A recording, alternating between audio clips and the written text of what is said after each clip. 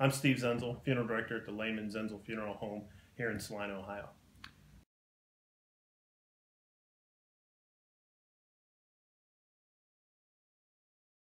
How much money do you make in a year?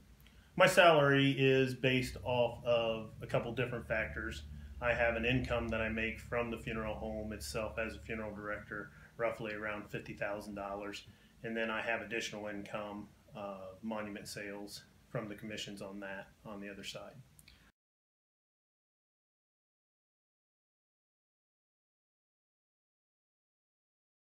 What are the hours of a funeral home director? That's a good question. That's one of the big things as a funeral director. You're not really set to a 9 to 5 job. As a funeral director, we have a 24-hour day business from the standpoint of you never know when somebody's going to pass away.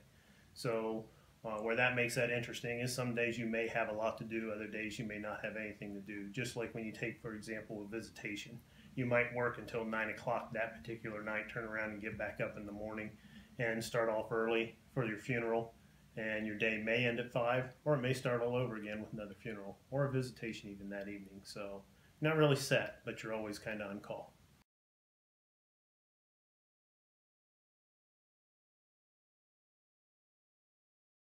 What are the benefits of this job? The benefits of this job aren't really monetary. The greatest benefit that you see from being a funeral director is when you can appreciate what you do and how you help families that are grieving or have lost a loved one. And once you see that end of it from a family standpoint, even like myself who has been on the other side as a family grieving, when you see the benefits of the funeral, then you can appreciate what you do. Aside from money, that is probably the biggest benefit in what you do and how you're helping people.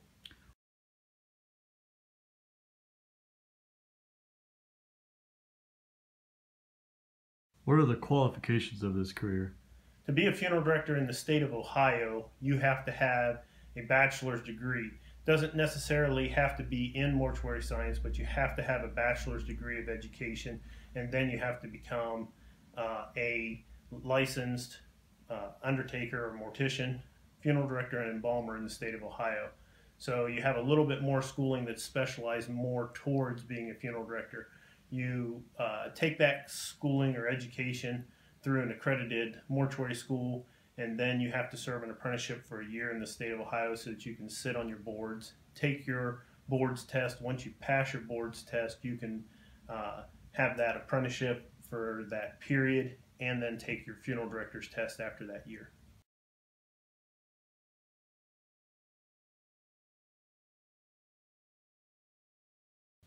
What are the interests should you have in this job? What other interest? What interests should you have? What interest should I have, or should someone who's going into this have? Interest that somebody should have is they should be interested in caring for people from the utmost standpoint of you are taking care of their loved one. As far as interest, you should like the science side, the math side of education, because that is where a lot of the understanding of how embalming works and that arts comes into play a little bit also with your restorative arts and making somebody look good from the standpoint of feature setting and all of that before you embalm. That science side and the help of understanding chemicals comes into play with that embalming procedure a little bit, but more so has to do with setting those features and having somebody look good from that standpoint. But you basically have to be a people person. You have to be able to talk to people and get along with people so that you can help them through this process of grief that we're talking about as far as a funeral itself.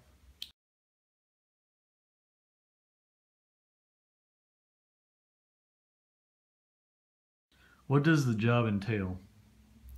The job entails there's separate aspects of it from the standpoint of being a funeral director.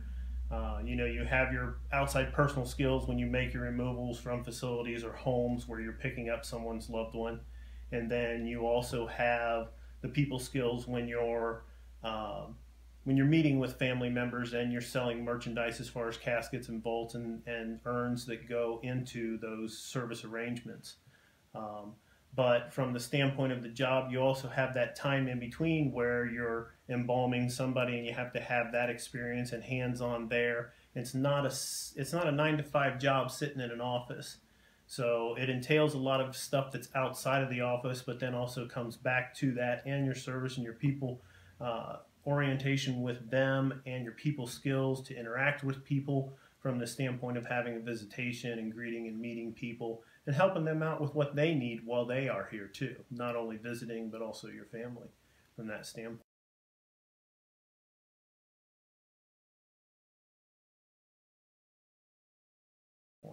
What is a normal day as a funeral director? A normal day as a funeral director, you can't really base it as 9 to 5. Let me use this morning for example. I mean, my day started at 7:30.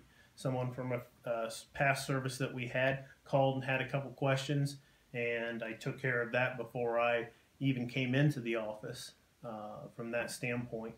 But then, I put my time in here at the office, get my paperwork done. Anything that needs to be done in preparation room will be done before noon because you're going to have a family coming to the funeral home at 1 for a visitation. And then you're done, like I said before, you're done about 9 o'clock at night, and you turn around and you're back up for the funeral the next day. That's a normal day in the process of having a funeral. On the days that you don't necessarily have funerals, you still have paperwork to catch up on with death certificates that you're filing and your permits that you're chasing down so that you can have those services. Death certificates entail getting a document to the doctor so that he can sign it and then getting it to the health department. You do a little bit of running around from that standpoint, so you're not just, like I said before, not just stuck to that 9 to 5 in the office or behind a machine or doing that particular entity that you do inside a normal career.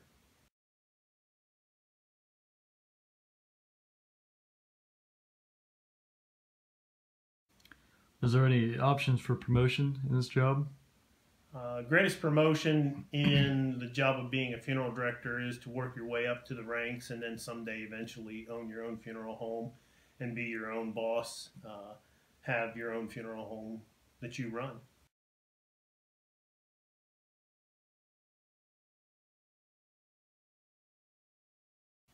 What's the highest level you can achieve?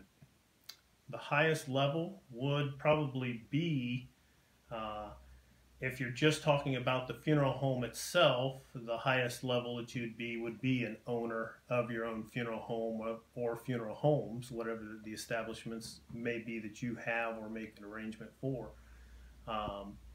As far as inside the industry itself, you can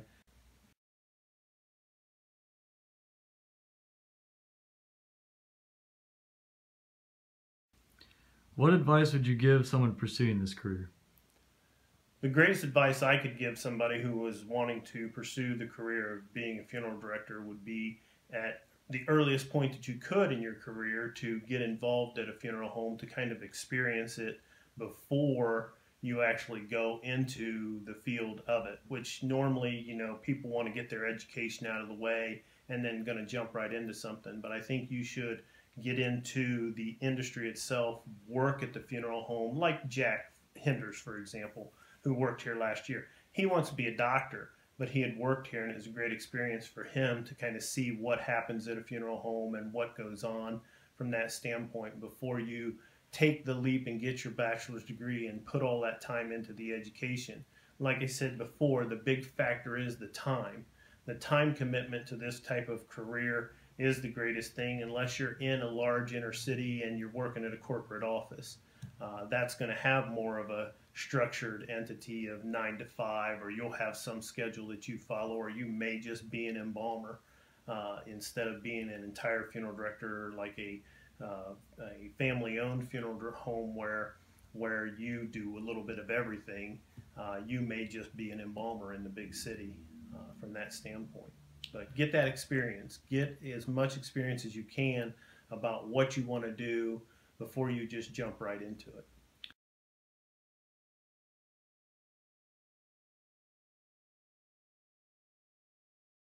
How long is schooling? Well, it goes back to you have to have a bachelor's degree. Let me use myself for example. I took 2 years of general education after high school, and then I went to the Cincinnati College of Mortuary Science in Cincinnati. And at that particular school, you go straight through for a year and a half after you have your 2 years of general education, and they specialize in teaching you how to embalm and the craft of being a mortician from the standpoint of the funeral directing side and the restorative nature side of it, the art side of the industry. But it is a 4-year degree from that standpoint. I have a bachelor's in mortuary science. And if you would get your bachelor's first in something else, then you would go to school for a year just getting the skills to be a funeral director in the state of Ohio and learning what it takes to pass the boards. All right, thank you. You're welcome.